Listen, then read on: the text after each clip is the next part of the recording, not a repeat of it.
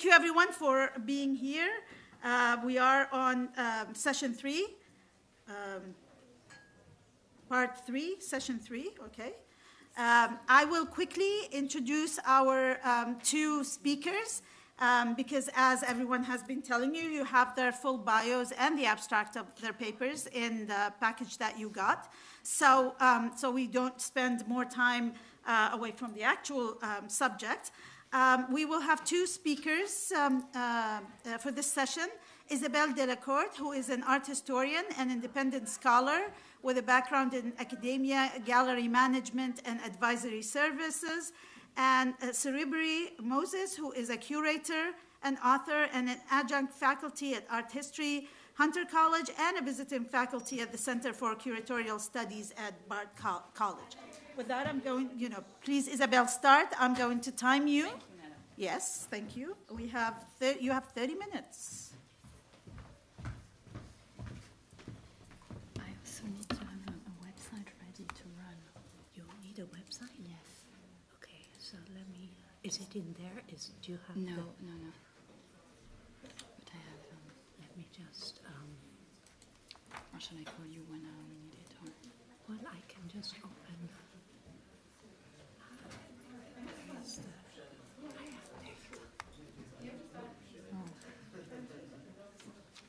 Okay, let me just. And then I call you when I need to swap. Or... No, I think we can just put it here. Put it there. Okay. I'll let you. But should I just take this? Yeah. Here at the moment, and then you can just. And then I just do that. Yes. So let me just. Yes, this one you just do this. This is here. Okay. You can call me. Okay. Thank you. Sorry. So, the topic of my talk today is about Beirut. And unlike Zena, and I want to thank you, Zena, for your talk before, I'm not Lebanese, so maybe I'm even less legitimate to talk about it. But I think what is very important is to bear witness to what's happening right now. When I submitted my abstract to Hamid, I thought that the blast in August 2020 would be the last catastrophic event in Beirut. Sadly, current events have just proved that I was wrong. And the artist I'm going to show you 5 different artistic practices, and to them it's just very important that they can be heard, actually, no matter the voice. So I'm not going into a lot of art theory, I'm just going to disclose as precise as possible these practices. On the 4th of August 2020, a warehouse full of ammonium nitrate detonated at the port of Beirut, resulting in one of the largest non-nuclear explosions in contemporary history. The blast claimed the lives of at least 280 people, injured 7,000 people, and caused extensive damage across the city. Streets were filled with shattered glass, hindering both traffic and emergency response efforts. Since the incident, Lebanese authorities have actively obstructed the investigation into the blast, continuing a long-standing culture of impunity that has persisted in Lebanon since the official end of the war in 1990. In the days following the explosion in Beirut harbor, Fairouz's song Li Beirut resonated like a national anthem.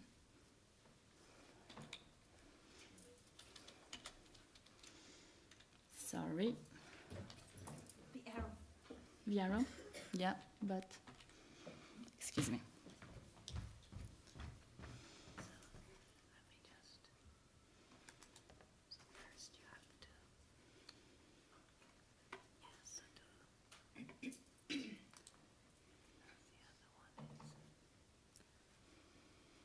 Just my job.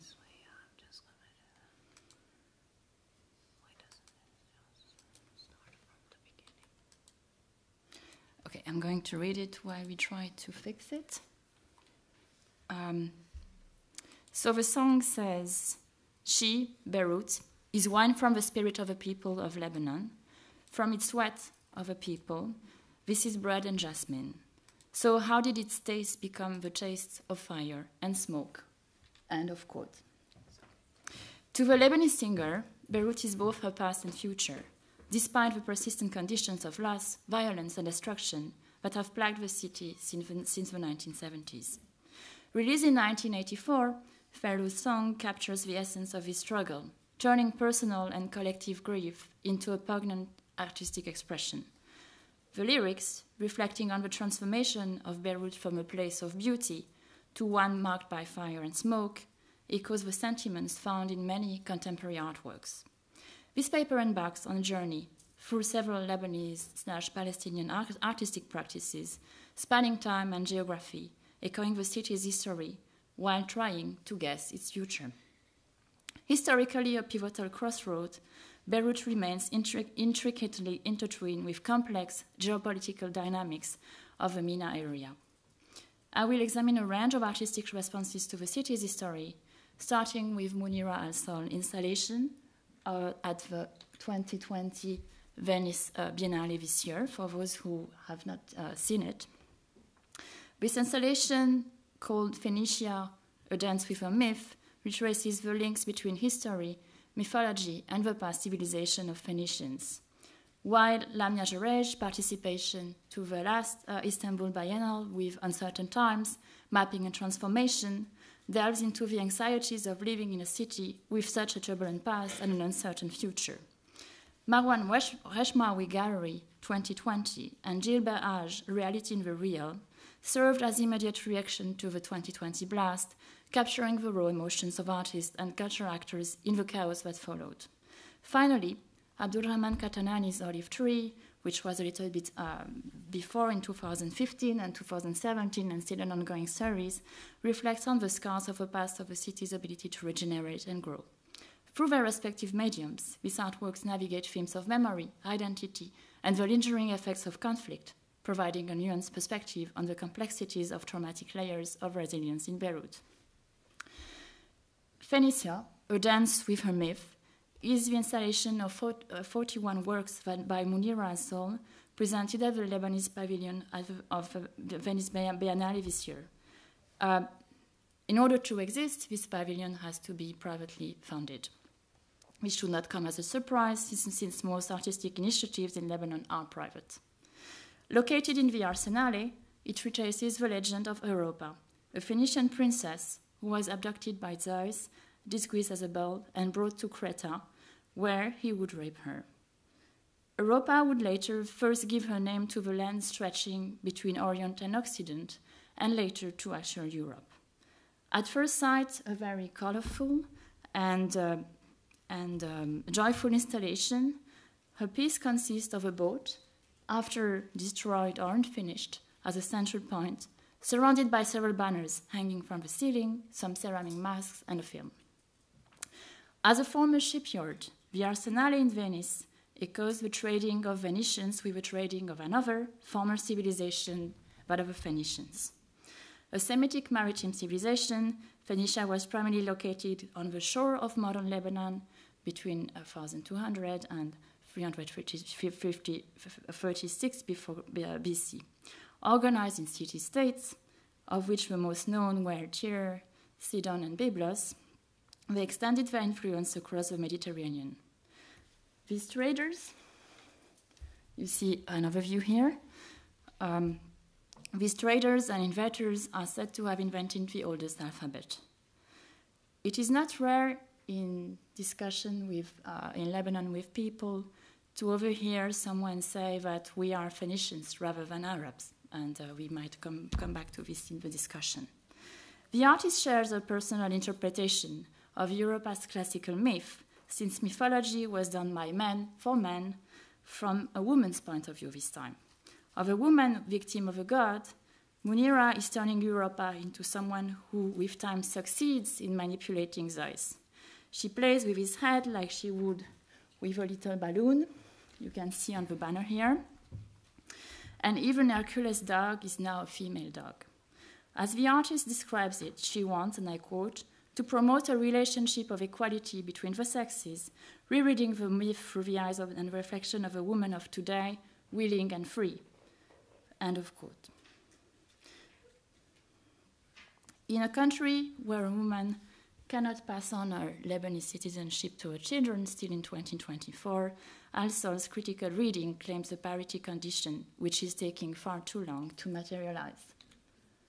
And you see also here the ceramic mask and the drawings. Another artwork is from Lamia Jarej, and Lamia Jarej is known to feel first Beiruti before feeling Lebanese, and she has long been integrating the city of Beirut into artistic practice. On certain time, Mapping a Transformation in 2022 was exhibited at the Istanbul Biennale in September 2 years ago. It retraces the history of social and political transformation at the end of the Ottoman Empire, at the beginning of the English and French mandates following the Sykes-Picot Agreement, and about the Balfour Declaration, several turning points in the region's history. As we know, a century later, their historical, geopolitical, and social consequences are devastating. After 5 years of research, during which the artist was digging through several archives, not only in Lebanon, where archives are kept through and thanks to private initiatives, but also mostly in Nantes and Istanbul. Her use of archival documents tainted by fiction is a usual way of working to reflect on the region's history and its consequences, often starting with a personal aspect from a family past. In 2006, in her film A Journey, the film was triggered by her Palestinian grandmother's youth. Here, it is through the death of her Lebanese great-grandfather, Assad Daou, in 1916.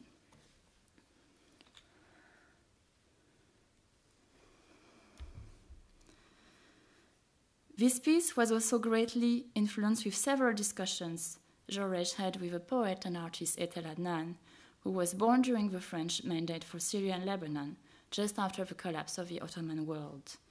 Adnan, who according to today's geography had a Syrian father and a Greek mother, was an Arab poet who, instead of writing in Arabic, because she never learned Arabic, painted in Arabic, as she used to say.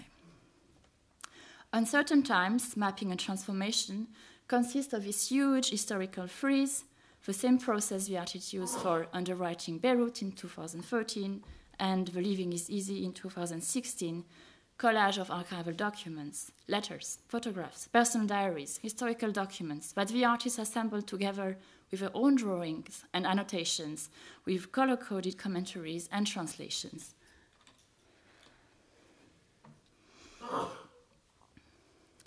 Exhibited at the Pera Museum, this first version displays the migratory movement of Ottoman citizens trying to flee their military duties during the First World War by seeking opportunities elsewhere, also on the famine of Mount Lebanon and the Arab nationalist movements against the Ottoman power between 1913 and 1921.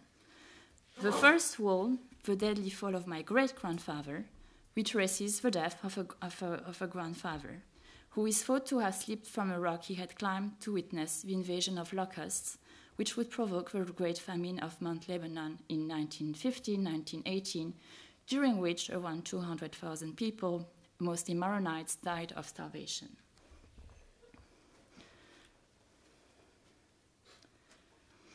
A further wall displays excerpts from a diary of Hissan Tojman, a 20-ish Palestinian soldier in 1918, who wonders about the fate of Palestine.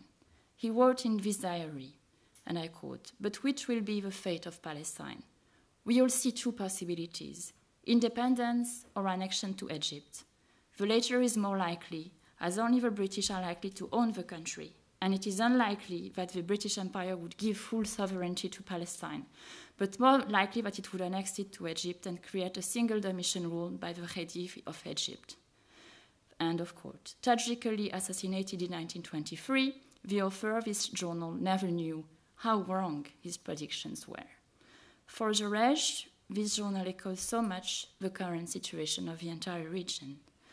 A century later, she does not know what happened. She does know what happened and how wrong Tojman was, but if she transposes this situation today, and I quote her, "It's because of that edge that I felt the need to go back to that historical moment, because now we know what happened at the time, and when they study that moment at the time, when you look at his son's diary, he doesn't know what's going to happen to Palestine. He speculates. He thinks maybe Palestine will go to Egypt under the British.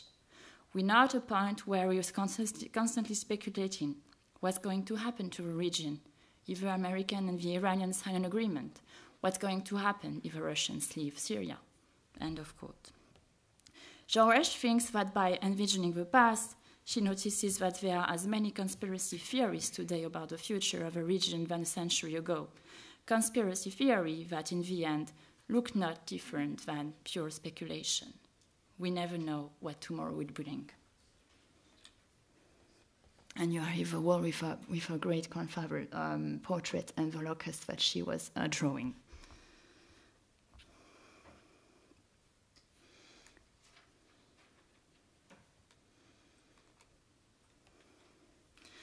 A further example, which is a very direct reaction to the blast, is Marwan Reshmawi's exhibition in 2021 at the Galerie Sfer Zemler. The Galerie Sfer Zemler, located on the 4th floor of a building in the quarantine area, was completely destroyed by the explosion in the harbor.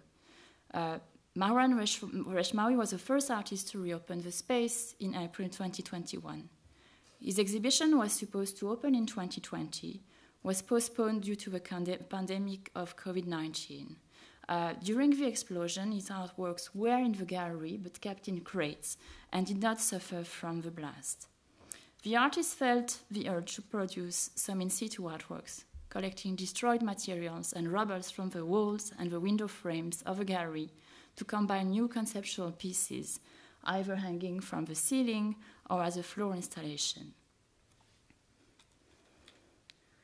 Reshmawi has also an extremely long artistic reflection on the city of Beirut, on its vulnerability and resilience, on its long history of migration. So here you see the 600 kilos of metal from the wall structures that he compressed into elements, and the way also what you have on the walls and hanging from the ceilings are the window frames. Reshmawi gives a direct, almost visceral reaction to the blast, the way the city was severely impacted in its core substance. As his artistic practice, he is examining the structure of a mapping of a city, like he did many years ago. You have a detail here. Another one.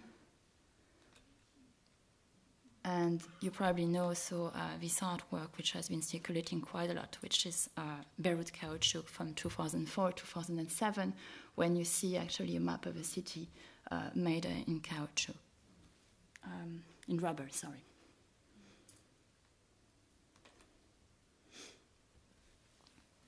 And I move to the next artist, Gilbert Hage. Gilbert Hage is a photographer, and he did this wonderful series of testimonies for the Foundation for Art and Psychoanalysis after the blast. So he gathered cultural actors, writers, artists, 27 people, and he filmed them, asking them the same questions in Arabic and seeing how personal, how individual every testimony could become. So the question he was asking them was, what happened in Beirut's harbor on 4th August 2020? How have you been living since? What do you think of the saying that if evil disappeared from the world, 90% of the arts would disappear too? How do you see the future, your future, as well as Lebanon's? Hage is really trying to register a kind of individual traumatic experience and also build an archive, an oral archive for the present and future generations. Although the questions are the same, their personal answers, depending on the language and their intellectual interest, make them quite different from each other. He filmed them, and you can see here my former colleague, Tony Shakar. He filmed them in a very simple staging, isolated against a neutral black background with a spotlight in their face, reminding of a police investigation. The result discloses anger and vulnerability. They pause, they look for their words, they breathe, and it makes it far too real and emotional.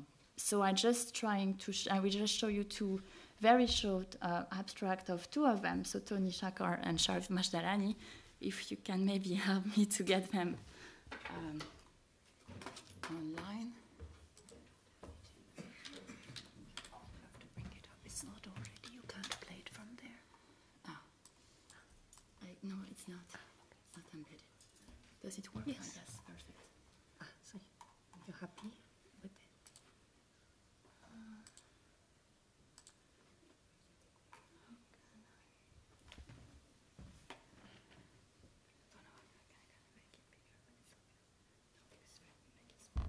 You want it smaller? No. But I don't have full screen. It's okay. Stop it. شو صار ب 4 آب 2020 بطول بيروت؟ 4 آب صار في انفجار. هلا انفجار كنا ما بعرف الخبريه وين كنت وصرنا عايدين هول 100 مره يمكن. كنت ببيروت انا بالاشرفيه. هلا انا بالميل الثاني من الاشرفيه، يعني من ميلة الصوفي، يعني فعليا محميين بالتله. الاشرفيه تله، فمحميين بالتله. بس برضو يعني طلع اول انفجار وكان قوي، ف نطيت. كنا سوا، كنت بالمكتب يعني عم بشتغل على الكمبيوتر بالبيت عندي اوضه مكتب عم بشتغل على الكمبيوتر. هلا بعد كم ثانيه طلع الانفجار الثاني او هو الثالث، لانه بيقولوا انه في انفجار اول اللي خلى يصير في حريقه. من بعد الحريقه طلع الانفجار الاول ورجع طلع الانفجار الثاني بعد 3 ثواني، بعد 20 ثانيه. فالانفجار الثاني كان كثير كبير صراحه. يعني ما بالاول فكرت انه هيدا هزه ارضيه، لانه طاروا كل الاغراض عن الطاوله، كل شيء وراء، كل شيء هذا كله صار على الارض. سمعت دبيك، طلع انه هذا دبيك البواب بالاوض وبالمطبخ. لحسن الحظ كنت انا مفتح كل شيء لانه بدخن، ف ما تكسر ازاز، بس تكسروا البواب يلي جوا، يعني البواب الخشب، يمكن لانه ضربوا بالحيطان، انه ما بعرف ليه، بس تكسروا. يعني كيف تكسروا بافلام الرعب، بتشوف الباب مفلوع بالنص، مفتوح اثنين. ف وقت كنت بالاوضه اول فكره خطرت على بالي انه بدي اروح اتخبى. طبعا ريفلكس من الحرب انه بدي اتخبى ببيت الدرج، لانه هيك كنا نتخبى ببيت الدرج، محمي بالدرج من الاسانسير بالشقه اللي حواليك. وبذات الوقت كان عم يخطر ببالي انه كان شوب، كنت قاعد بالكلسون يعني، او الكلسون عم بقشط. فخطر ببالي انه لا، لازم اروح على الاوضه بالاول، البس شيء علي قبل ما اظهر، لانه هيك يعني اشياء كيف سخيفه الواحد بتخطر بباله، لانه ما كنا عم نعرف شو عم بيصير يعني. So Tony is really explaining how he felt, what he was doing at this moment. He's trying to stick to facts, and then each interview is about 20 minutes, and then he will just say that he left Beirut, he went to the mountains, and he became obsessed with fixing his house in Shub, fixing the electricity, fixing the internet, fixing the garden, trying to find a sense of normality, back to things on which he could have a control, and then later come back to the city and see how he could just repair his house. The other one is very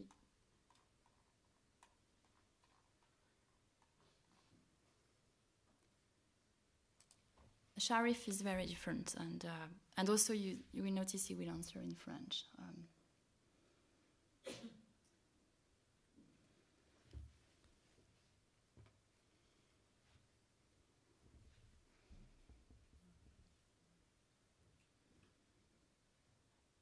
شو صار ب 4 آب 2020 ببور بيروت؟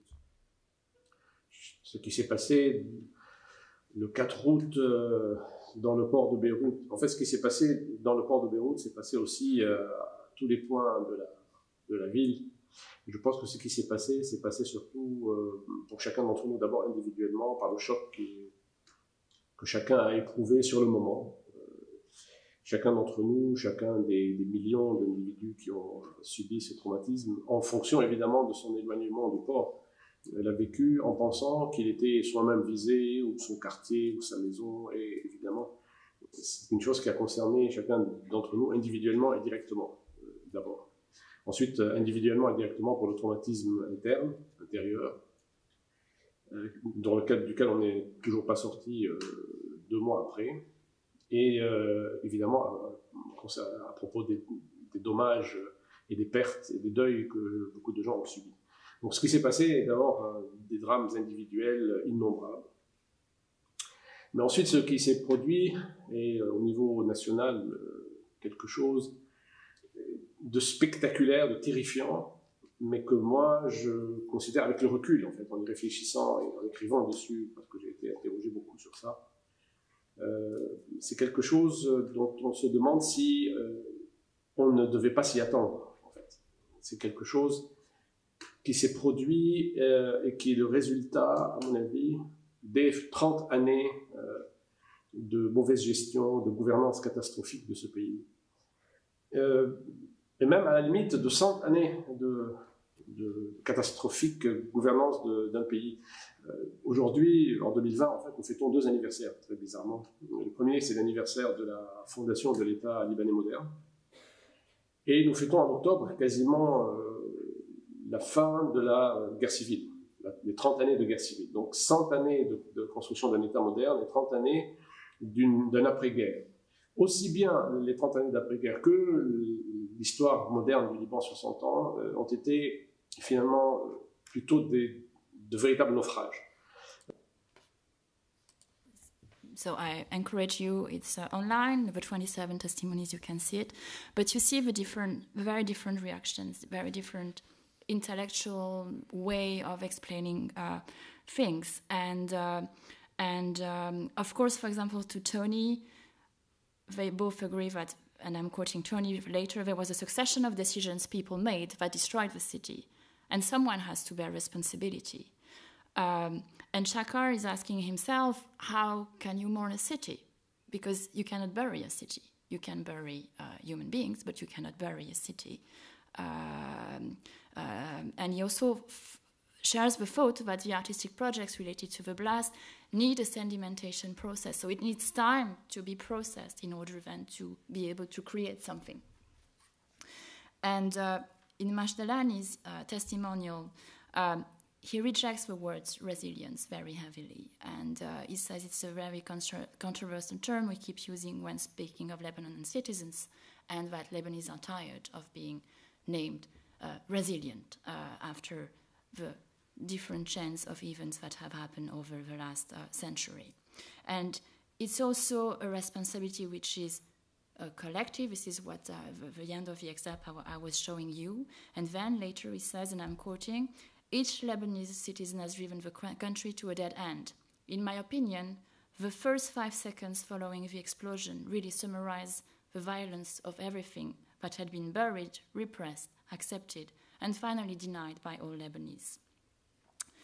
Gilbert Hage explained in an interview that he chose all these 27 people through personal affinity because he appreciates their thinking, their voices, the high standard of their artistic practices, but also because they lived with force this blast of August 2020.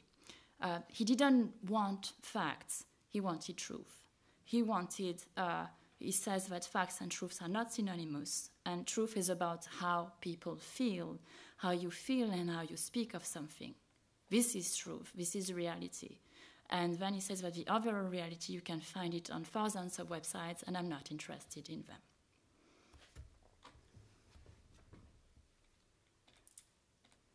And I'm going to finish in 2 minutes, Nada.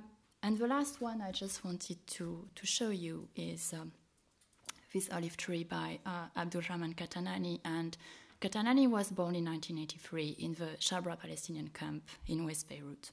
And as a child, he started to collect garbage, barbed wire, corrugated iron, bottle caps that he would later incorporate into his artistic practice.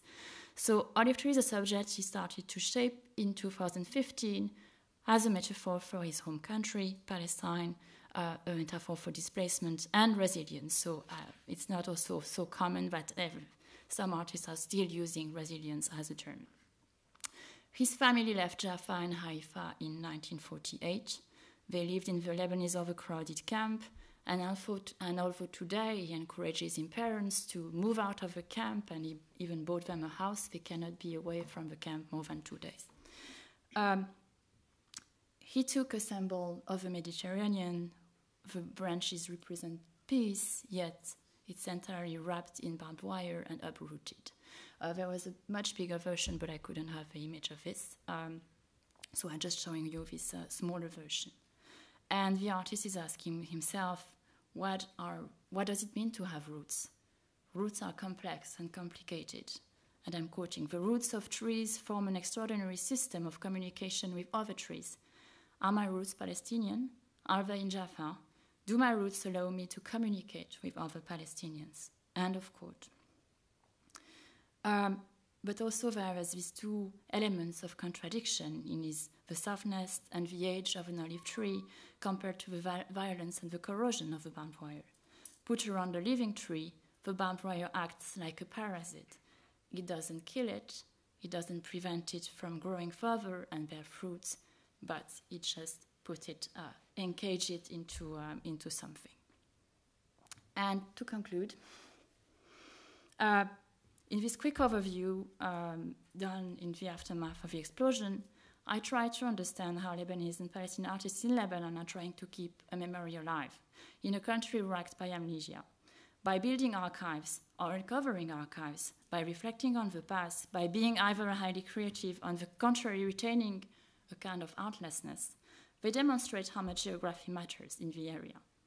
I try to convey their different individual voices at a time crucial for the future of the country. How could one define the terms trauma, memory, identity?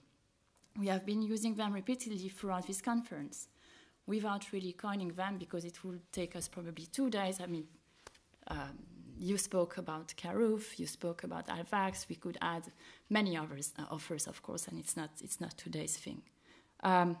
Maybe because we have tried to come to terms with the fluidity of a definition in our own research, and it would take too long maybe to agree on one.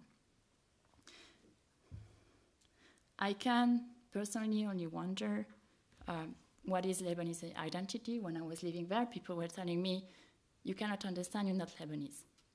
And we don't even understand it. So to finish it, it's more like, what is it actually, this Lebanese identity?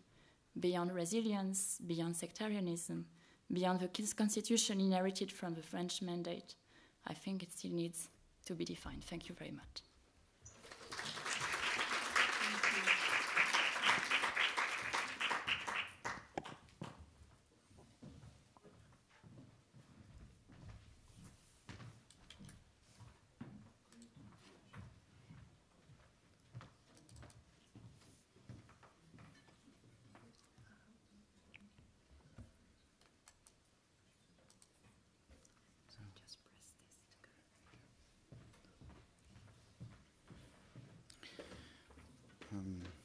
Thank you all so much. Thank you, Hamid, for the invitation. And thank you, Mabella, for being here. In this presentation, I make the claim that Reza Aramesh's art brings forward a particular ethic in which the viewer is confronted not only with their awareness of the history of Christian iconography, such as in the Venetian early modern paintings of Saint Sebastian, but also with the reality of a contemporary subject, often migrant, male, and non-Western. I also argue that while the depiction of war victims tends to focus on the group or the collective, Aramesh's artwork focuses on the individual, and I carry out an analysis of his artistic strategies of cropping, isolating figures, and what I call creative conscription, a process of rewriting space or images. I'm going to skip over these and I'll come back to them afterwards. I'll just start there. Let me begin by narrating an exhibition since I arrived at this topic as a curator. I recently curated Reza Armesh's solo exhibition number 207 at the Chiesa di San Fantin on the Campo San Fantin near the famous Teatro La Fenice in San Marco, Venice. Armesh is a prolific artist with decades of worth of art practice. The British and Iranian artist lives in London, where his studio is based, but continues to work in other cities, including New York. His work has been described by critic and curator Murtaza Vali as, quote, extracting victims' poses, gestures, and expressions, unquote. His attention is on the history of photography that concerns war reportage as well as the history of early modern Italian Spanish painting and sculpture. I produced a scenographic sketch of a triangle shape that was emerging from the presentation of 3 monumental marble sculptures. Each of the sculptures were part of Armesh's recent work, Site of the Fall, a study in the Renaissance garden, Action 498, Action 245, and Action 218. I had produced a sketch that created a kind of procession where Action 218 sat at the apse of the church, facing the absent congregation, as it were, and the entrance of the church being the first thing you saw, and where Action 498 and Action 245 stood directly facing each other, close to the church's side exit doors, secondary, altars, and the confessionals. The middle of the church had a long procession on either side of the study of sweat cloth, as an object of desire, a group of 207 marble underwear sculptures. Viewers of the exhibition would walk down an aisle as if they were prison guards inspecting prisoners, while an audio piece played from the speakers naming the sites and locations cited in each of the 200-plus marble sculptures. Often named were prisons or sites of conflict. The exhibition sketch formed thus a steep triangle between the 3 monumental male figure marble sculptures from Site of the Fall. While making this sketch, I was not entirely aware that I was reproducing a common idea of thirds that is prevalent in realist painting of the early modern period. Art historian, I'll just return to these. Art historian Ernst Gombrich described the triangle shape and its appearance in early modern painting as a struggle with realism and the particular attention to design. Drawing a comparison between Da Vinci's Last Supper and Palaiolo's The Martyrdom of Saint Sebastian, Gombrich wrote, quote, "There is so much order in this variety and so much variety in this order that one can never quite exhaust the harmonious interplay of movement and answering movement." The art historian's poetic phrasing was drawing from music theory, where the sense of harmony and discord, as well as the interplay of movement and rhythm. Gombrich's focus on call and response is also a reference to music theory in the styles of choral or folk music. He talked about the thirds in terms of a sense of rhythm characterized by Da Vinci's groups of 3 and Palaiolo's steep triangle, depicting Saint Sebastian and the group of antagonists. Because these early modern approaches to painting have become standards, even curatorially, this interplay between the 3 figures and the rule of thirds was important for our exhibition number 207. So by emphasizing on the rule of thirds as a standard of early modern painting, I also referred to Reza Armesh's own interest and inspiration from early modern painting and sculpture, as well as what I find to be a technique that is prevalent in Armesh's art practice, in his use of techniques of cropping that create isolation within the composition. Though this tendency of cropping operates more prevalently in photography and printmaking, cropping is a visual strategy of isolating figures in order to highlight them or cut and paste them into another composition. And that's, I feel, what's happening in these, especially in these drawings here. one will often recall the floating heads in print that have been cropped, or the cropped heads or bodies juxtaposed with lettering and other design elements appearing in various media. Cropping as a visual strategy also shows this struggle between design and realism, given that cropping produces what appear to be surreal images. Cropping will usually,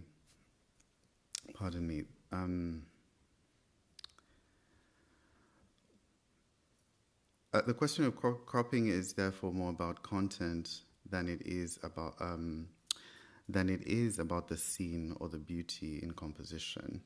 But I view it as consistent with Aramesh's idea of emphasizing the individual as well as the phenomenological. The individual in Aramesh's art is a complex subject, not merely a stereotype or character of reportage imagery, not merely a victim. His approach, he aims, is to highlight or make relevant the individual person and to decontextualize the image in order to rewrite its content. And in some ways, that's what I feel is happening with this sketch as well. In this presentation, my aim has not been to provide an entirely new study of Saint Sebastian, which I cannot do, I'm not qualified to do that, but rather it has been to consider the ways that this nude male figure sustaining arrowhead wounds relates to the work of Reza Aramesh. Aramesh's interest in the history of early modern painting can at least be traced to his making of polychrome wooden sculptures and his 2011 exhibition at Marylebone Church in Westminster titled Those Who Dwell on the Earth. According to the artist, he produced these sculptures after visiting the exhibition The Sacred Made Real, Spanish Painting and Sculpture 1600 to 1700, curated by Xavier Bray at the National Gallery of London in 2010, where he saw works like Gregorio Fernandez's Dead Christ. French-born Venetian painter Nicolas Regnier, whose artwork on Saint Sebastian, attended by Saint Irene, a painting from 1600s, shows three figures with Saint Sebastian laying down in the nude, and Saint Irene helping to nurse his body by removing the arrows. It's fragments of something like this, but this is not the painting exactly. The idea here concerns how Regnier creates a composition that extends the musical rhythmic qualities of earlier modern artwork, such as in Da Vinci and others. Similarly, there is the motif of the third. Yet it is interesting to see that other prominent studies, such as this one, by the same Venetian painter, rather than follow groupings of three figures, use specifically one figure or isolate Saint Sebastian almost entirely, reminding me of how Reza Aramesh actually crops, images, or how this is done in modern photography. So what might it mean to crop the body of Saint Sebastian intentionally and to isolate it within the frame? The details surrounding Saint Sebastian as a Christian figure of the Catholic Church are well known. His suffering is as revered as the suffering of other Christian saints and martyrs. However, what is pointed out in the literature is that these Venetian painters and the early modern artists produced realist paintings that displayed his, quote, boyish beauty, and therefore that these paintings were also homoerotic. That with a combination of a figure who is suffering is one of the enduring, as well as the enduring physical torture of death by arrows, is what inspired artists and writers for centuries. My understanding of this figure's role within Reza Aramesh's artwork has to do with the artist's own fascination with ideas of torture and captivity. Often, he was a student of the history of photography, within which he looked for and found images of tortured victims of war. These were ordinary men who were held captive in places and borders across the globe. The artist has said to me that his collection of such archival reportage images consists of about 2,000 items. You can see in this image some of those materials.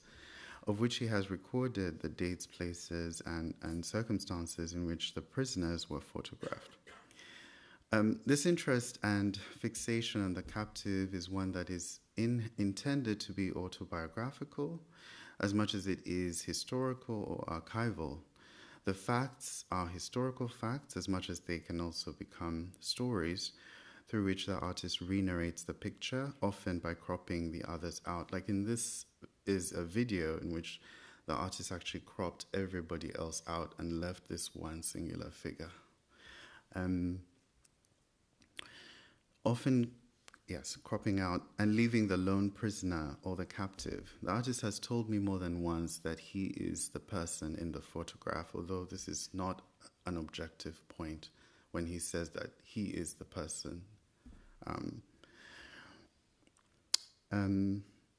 He also, I always think about his journey from Iran to Britain as a young man, and then his life as a migrant, and how that has shaped his worldview. And therefore, while we can claim to be objective in a positivist attitude about when studying which images the artist has appropriated and which art history he has borrowed from, what the artist ultimately wants from the viewer is ethical. He's not interested in our analysis, our art historical analysis. He's really interested in how these images can make us feel something or can confront us with what we know and what we do not know. The perspective varies greatly from that of critic and curator Murtaza Valley, who reviewed Aramesh's solo show at Leila Hella Gallery in 2014. In his review, Valley characterized Aramesh's artwork Action 136, put this in your record, I am present, a 35mm film transferred to digital file as the artist's attempt at, quote, extracting victims' poses, gestures, expressions, then enlisting amateurs, young, fit, and dressed in everyday streetwear to reenact them, unquote. This kind of positivist attitude to the history of photography, within which every figure is a reportage image from the archive, and that figure is a victim whose life is merely extracted by the artist, provides what is plausibly an accurate description, but falls short of naming the artist as immoral. And by this I mean that calling Reza Aramesh somebody who appropriates images of Middle Eastern men in his artwork as something to the equivalent of theft. Instead, Aramesh calls on a strategy that I have conceptualized as creative conscription to revise and re-narrate and retell a scene or a place, and effectively placing a new mandate into its visual context. Art historian Geraldine Johnson describes it this way. Aramesh's art is an art of decontextualization and recontextualization. In Aramesh's sketches for his embroidery artworks, again, I'll just go back to these part of the embroidery artworks, we see a variety of captive figures who are isolated in the frame. They appear in clothing and in various configurations, mostly with their heads covered entirely and with their hands tied. Behind these figures are armed guards and with what appear to be military weapons and military outfits. The artist positions the captives in colored pen, whereas the figures in the background are blacked out. This is another way that the artist uses strategies of cropping. In the video work Action 136, we also see this strategy since the other figures have been cropped out of the video itself, as I said earlier, and the captive appears here quite prominently, walking alone with his hands tied behind his back and what looks like an advanced war machinery in the background. Art historian Geraldine Johnson tends to describe Aramesh's position as working from the idea or narrative of the Renaissance or Baroque masters, particularly Italian and Spanish painters. She cites Michelangelo, Bernini, Velázquez, Caravaggio. Johnson's project and approach is based on a focus, on a reading of early modern painting and sculpture and its relationship to photography. Her project is also an exploration of the notion of photographing sculpture. So art historian she has published 2 very detailed, extensive essays on Aramesh, one for the Malibon One Church exhibition in 2011, titled Those Who Dwell on the Earth, and a 2024 essay published in Action by Number, the monograph on the artist, which I edited. Her analysis, which takes a strong interest in Aramesh's own photography practice as it relates to his image research, into photographic archives, in addition to his sculptural practice. And her idea of sculptural photographs is borrowed from German art historian Heinrich Wölfflin, particularly from an 1896 article. It's in German, so I'll not read it. Just to summarize, and I'll show you some of these marble sculptures really quickly. So these are some of the marble sculptures that Reza Aramesh has produced since the year 2011. And these are polychrome wooden sculptures, but he has gone on to produce marble sculptures. And often the figures are isolated, they are in pain or visibly in pain. And they're very lifelike, and that is the work that he has been producing. So my focus on creative conscription was to think of it via the act of rewriting space and rewriting and revision. Conscription has something to do with the transfer of space by assigning new mandates to a space or an image.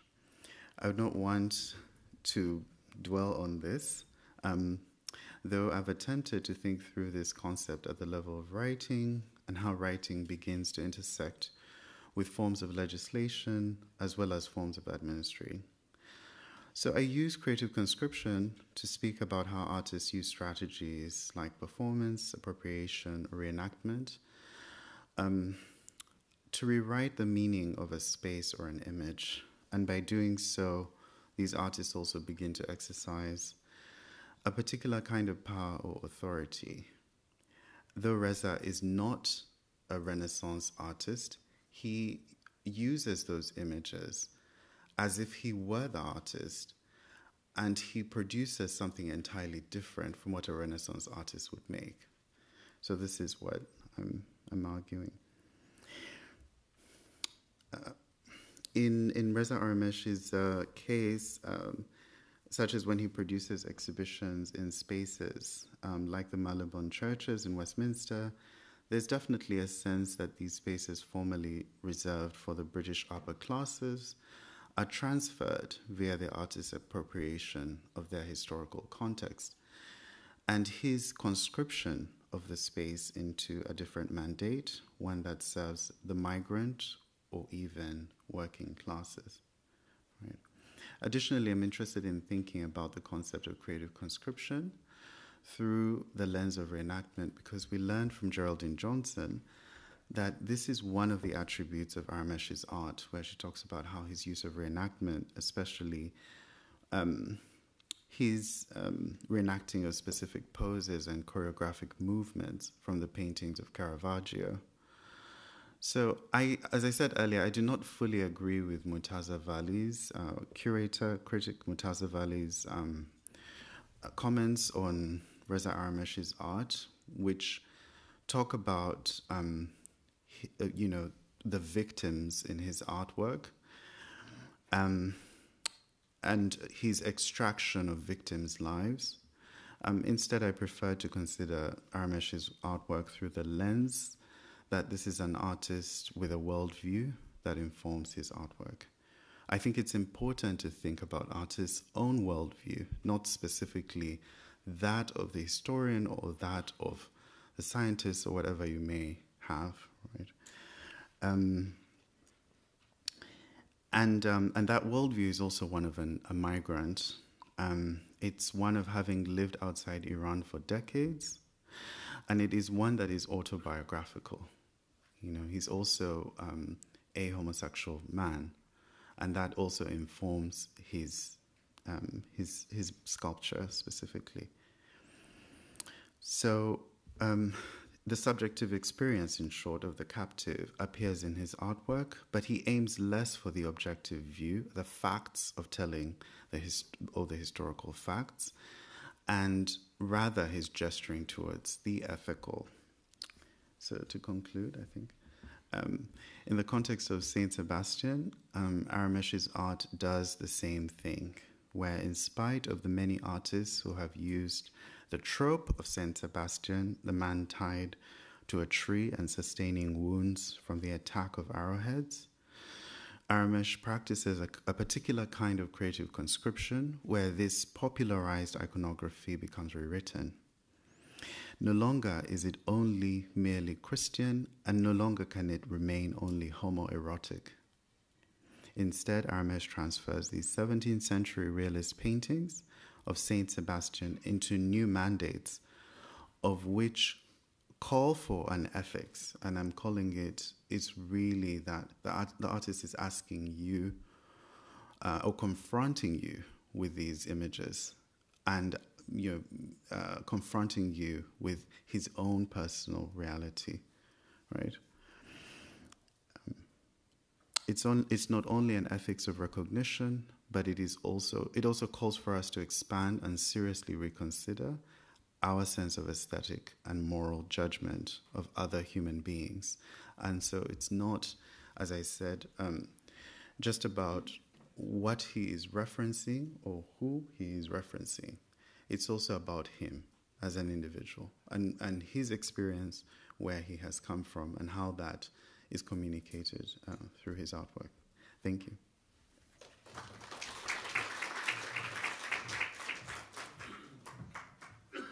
Thank you. Thank you to both of our speakers. And let's see, we have actually about 20 minutes for discussion and questions. So have questions?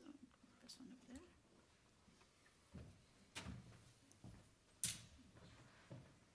Right here.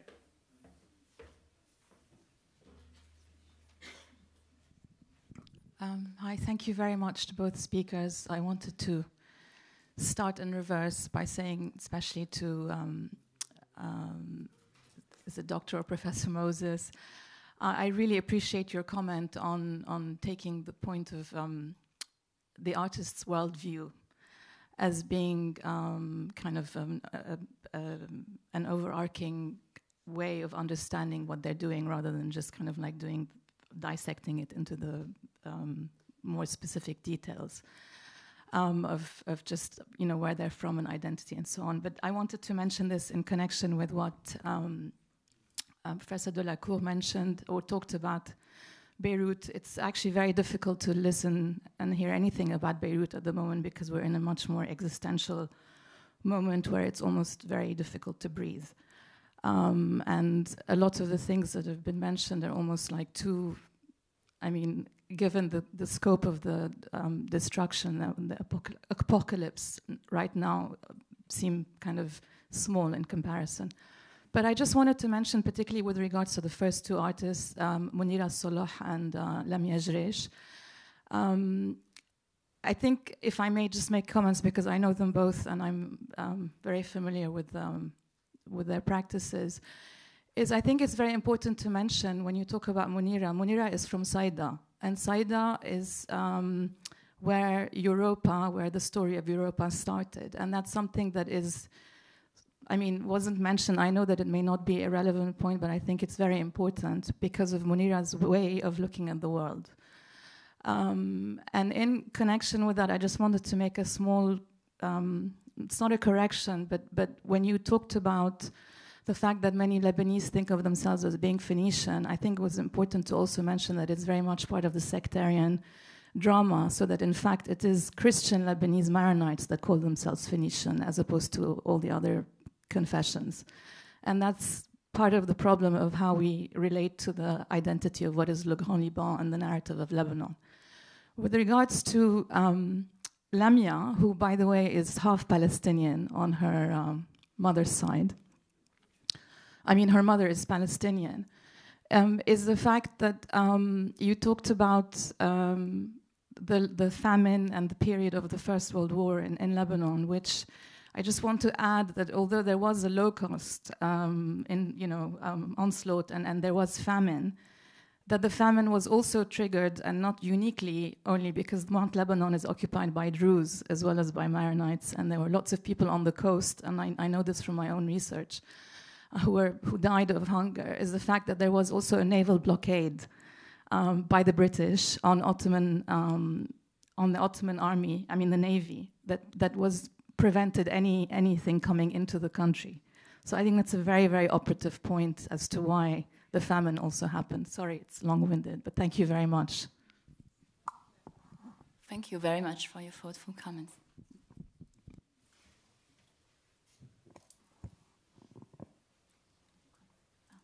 I think first, okay. That's all right. That's okay. Dries, Thanks both. Thank you very much. But there is something very interesting between what you've been saying, both of you, whether we're talking about testimony or self-reflection when we're dealing with an artist's work. And I was wondering how you can think, both of you, about what is self-reflexive and what is testimony, and what is does the artist speak in a subaltern words? So if he does, then what is? Are we? Is it just testimony, or is it something that goes beyond testimony? And then it is in dialogue with culture, with presupposed categories of understanding his work. It's very, very tricky, and I think there is something in between. No, you're right. So it's not pure testimonies, of course. I think, I've started my research on Beirut in 2007, and some of my conclusions were that the artist actually mediate or feels for an entire neighborhood or an entire community, and through his voice can actually give this back not only to an international audience but also a very local audience. So I think there is this way of conveying testimonies that are can become, of course, beyond testimonies. Yeah, thank you, Dries, for that question.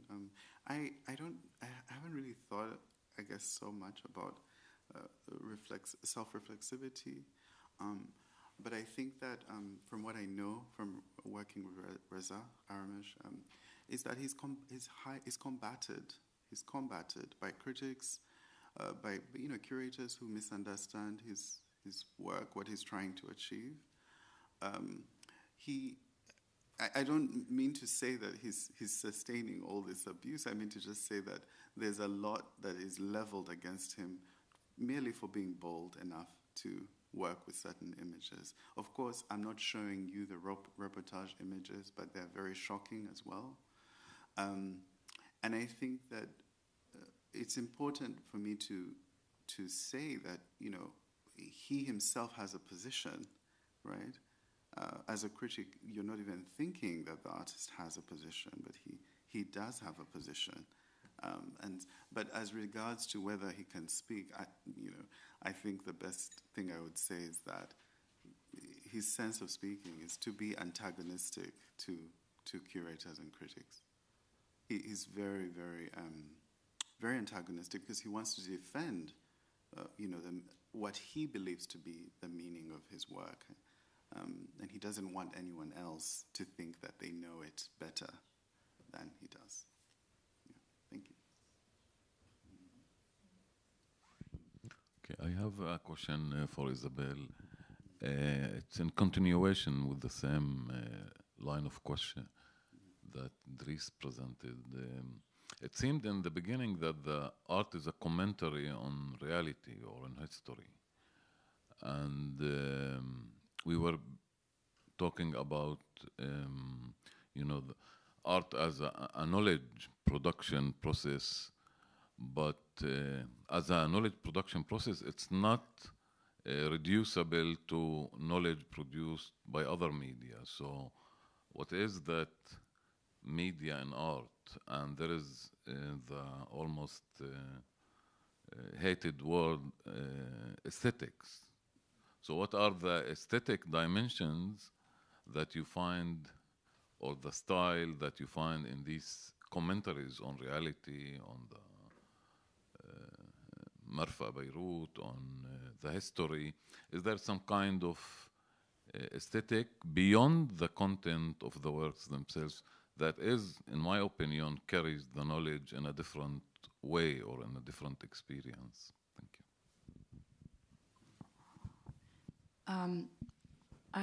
I think well, you're aware of fiction of archives, which was in the 2000 years in Lebanon, which was very, very active with Walid Rad, with Khalid Shoresh, Hamid Hajitoma, Lamia Shoresh.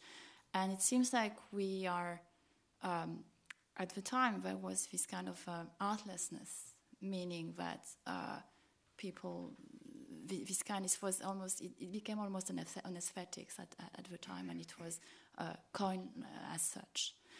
Now, even artists which were working in art, with this artlessness, or this artlessness way of making art, seem to be more productive. I mean, Lamia Shoresh came back to drawings, which was her primary practice when she was a student and in her first years after her studies. And she finds it extremely important to include her own interventions, not through questioning people in videos and so on, but to make really visual, aesthetic comments and interventions into her artworks. And I think, and maybe you would agree, that Munira is also in this kind of things that you take a myth, a reality, something which is really profoundly linked to the history of a country, and then you add your own aesthetics by drawings, by turning things also around in some way. And I think this is where the core, the artistic core really lies. I don't know if I'm answering your question.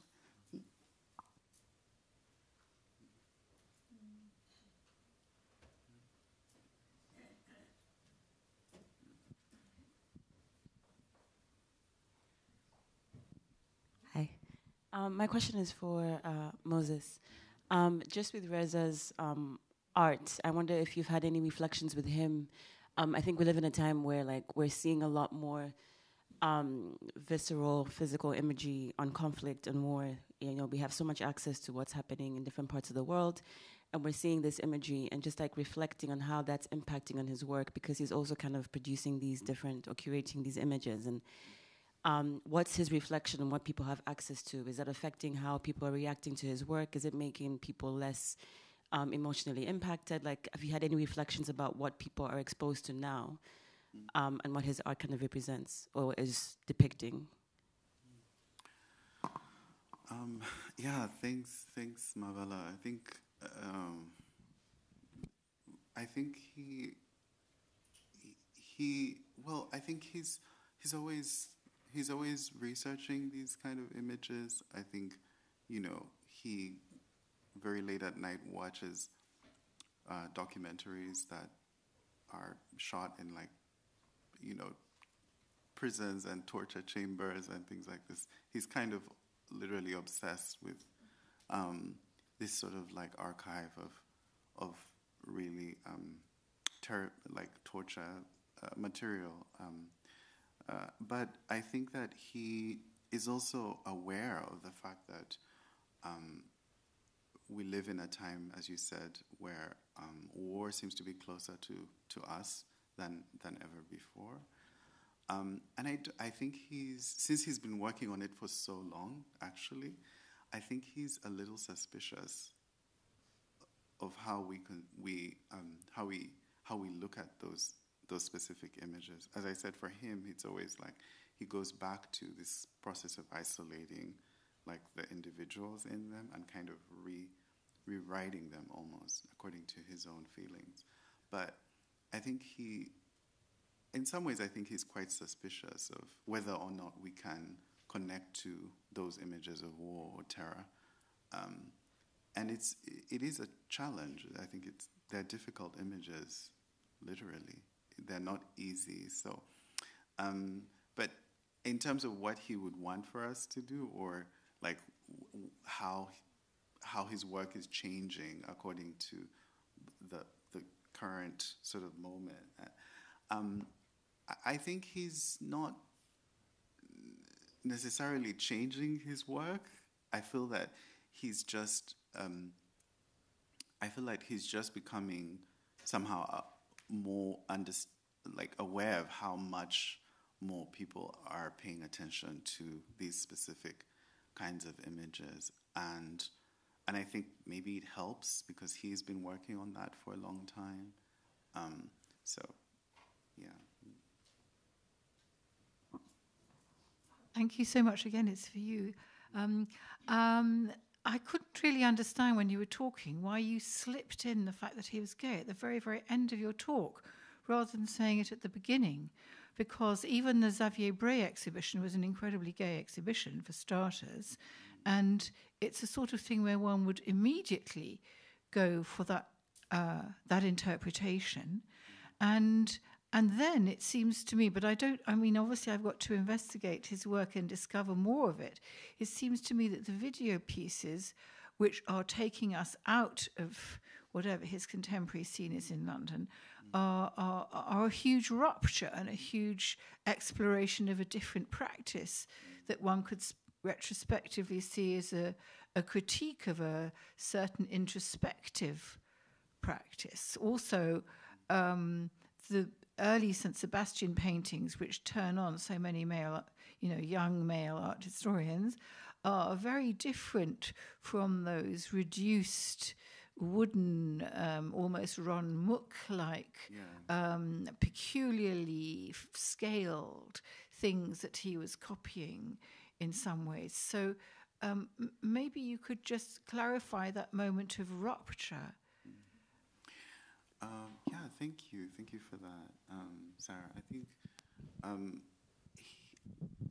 here's the thing. So I'm actually being put in the spot to kind of guess what he might respond to or how he might speak, which I'm also unable to do because I'm not the artist.